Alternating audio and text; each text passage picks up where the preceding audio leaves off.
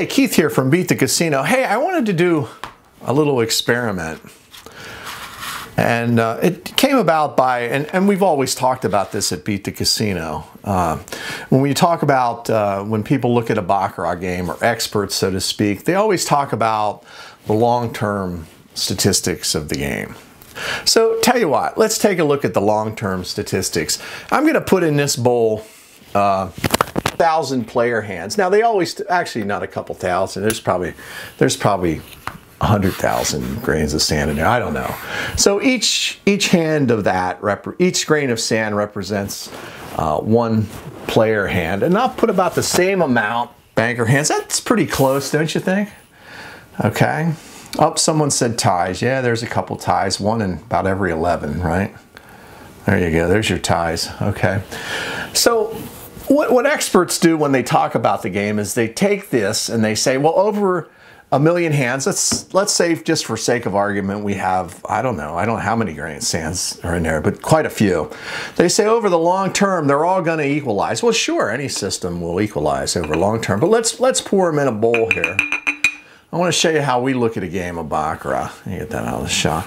Then we'll take our banker hands and our ties and we'll put them in a beaker here. My college days. And let's go ahead and mix them up. There's our red and blues and everything. Get them all randomized. And this is going to represent the sample that everyone talks about of 1,000,000 hands, okay? Suppose we sampled it, and we're going to dump it out, and there's our 1,000,000 hands of Baccarat, right? All in one big shot, okay? So each hand, each game is about 72 grains of sand, right? Okay, let me ask you something. Do you see any patterns in this? Okay, why? Well, one, the sample size is so big that everything is obscured, because any sample size that big, or any system that big where you go to do analysis, if you keep throwing more and more sample size at it, it's going to normalize and it will get the bell curve. Okay, but this isn't how we look at. We don't. When they talk about, we look at this at over 1,000,000 hands. Do you play Baccarat 1,000,000 hands every night? Do you go into the casino and play every hand at every table constantly? Well, of course not. You know, obviously. What do? How do we play Baccarat? We look at. We take hands of 72. We sit down and play it game by game. And I want to tell you the statistic. What this is called. If someone is doing some sort of process analysis of this sample to see if there's any variation or any trends they can find. Now listen, you can find variation in a system by assignable cause, which means there's a reason for it. Okay, there's some process flaw, or just by random chance it just happened to be occurring. Okay, in Baccarat, it doesn't make any difference whether you find it by random chance, or it happens, forgive me, it happens by random chance, or there's some technique that the casino isn't doing to randomize the cards that causes a process flaw and causes something odd to occur. It doesn't matter how you discover it, it's just, if you find it, you discovered it and you bet with it. Okay, but back to my point, we take out 72 hands at a time, don't we? We may take out this many hands, and then we take out this many hands, and we play it game by game. Okay, and we look at it game by game.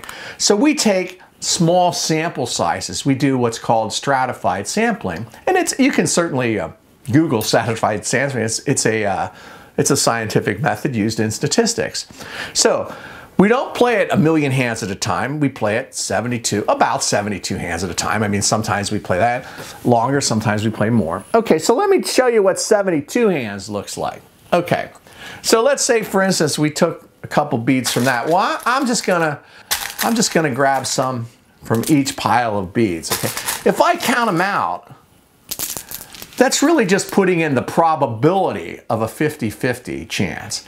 But that isn't what happens. You just go in, and when you sit down at a game, you just go, okay, I'm going to play this game, right? Oh, we need some ties in there. Let's say, for instance, we were walking along in a casino and we jump into this game, right? So I'm going to take these beads here. I'm going to mix them up, okay? Now, this is what a shoe is, right? You walked by, you said, okay, I'm going to sit down here, and I'm going to put these in here, and I'm going to mix them all up. Okay, so I just took a sample out of a casino. I said, I'm going to run in there. And then I'm going to shake them up. Mix them up. Now, do you see a pattern in that way? You can't really see it. Probably not, but that isn't what we're looking for. Here's how the game comes out, isn't it? This is what actually happens. Okay, so let's put it like we would play Baccarat.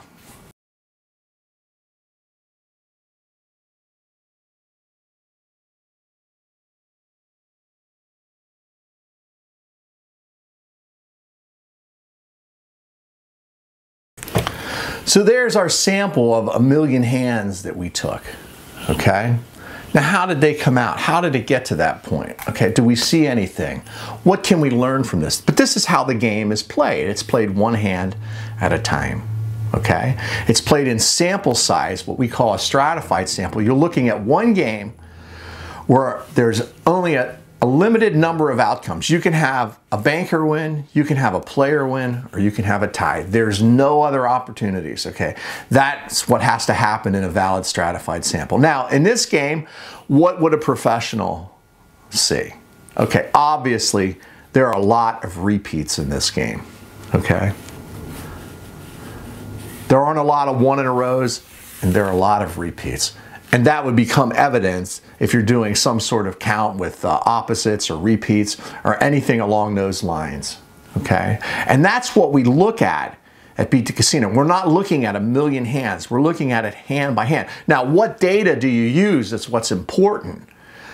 What information do you use to determine what to bet next? When you look at the game, obviously, it's easy to say, well, you know, there's a couple longer runs in here and repeats are more prevalent. But at what point, when you're at this point, do you know what to do? Well, there's a lot of ways that system sellers talk about this. And, you know, sometimes you look at the time before last hand. Well, you know, does it really make any difference what won the time before last when you make a bet or opposite time before last? No. We look at the data at Beat the Casino that's important and has statistical significance of what to bet when we're at this point of the game that tells us that these repeats here are going to continue to occur. Okay, so just for argument's sake, I grabbed them because I know some purist is going to say, well, you didn't grab 50-50. Okay, well, let's see how many I grabbed here to pour out this sample. And I'm going to do it the other way then if I didn't do it exactly, okay? All right. So let's see how many beads I grabbed. 1, 2, 3, 4, 5, 6, 7, 8, 9, 10, 11, 12, 13, 14, 15, 16, 17, 18, 19, 20, 21, 22, 23. 23 bankers. 1, 2, 3, 4, 5, 6, 7, 8, 9, 10, 11, 12, 13, 14, 15, 16, 17. 17 players. I'll tell you what, I'm gonna put 5 more in here. Okay, and we'll throw in one more tie since we have a couple more hands. It should be about 111. I'm going to do it again for you. Now, we have the probability that each hand, banker or player, should come out equally. Oh, I'll tell you what, let's put one more banker in, just so we can get a slight edge to banker. We're not going to worry about the exact math of it. Oops. Okay. We're going to put them all in here, and we're going to see if we can get trend analysis before. So before, that might have been by assignable cause because I got a process floor. I'm just grabbing things and putting them in. Maybe I grabbed too many more. So is that really a random grab? Probably not, but that's certainly one of the things that can happen. I better mix these up a little bit more, huh, before I put them in. Okay, so now let's put them in. Now that they're all mixed up really good. So now we have the probability that each one of these could come out about 50% of the time with a slight edge to banker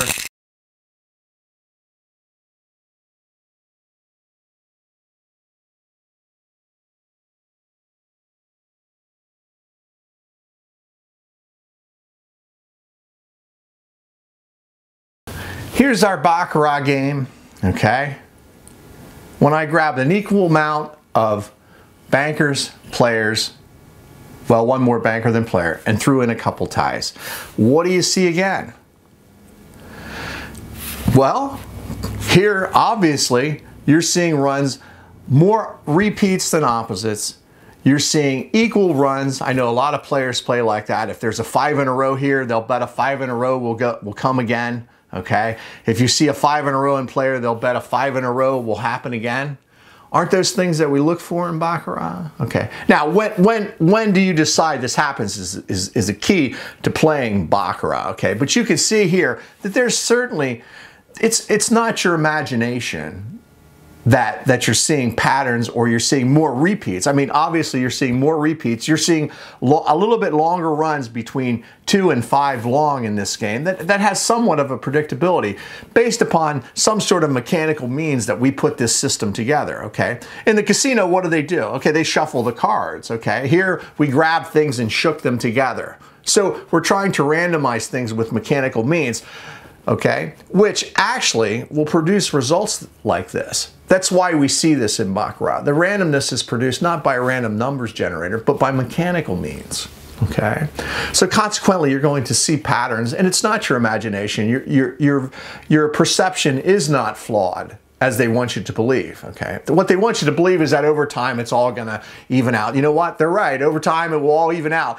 But each one of these hands, each one of these events, okay, has about a one, I don't know how many I have here. I think I put 20, 25 and 25, 1/50th of an effect on the whole game, on the whole analysis of the game. When you have a million hands, as I did with the sand, each one of them has 1/1,000,000th. So it's not going to be anywhere near as significant as if you have a repeat here, a repeat here, and a repeat here. Okay, so this is what we talk about at Beat the Casino. We don't sell a system, okay? We're not a bunch of system sellers. We talk about the analysis of a game from at the game level and at the casino level, what's going on in this casino, and how do you analyze what's going on in this game right now at this particular time so that you know what to bet. And what are the significant statistics that tell you what to bet next. I can tell you it's not the time that just won. It's not this pattern that won here and then because it happened here, it's going to come down here, okay? You need to get in our club, understand the game of Baccarat at the game level from professional players who know how to do it, and get involved with talking to us, okay? Okay, this is Keith from Beat the Casino. I hope you liked our little demonstration here. So we'll talk to you again soon.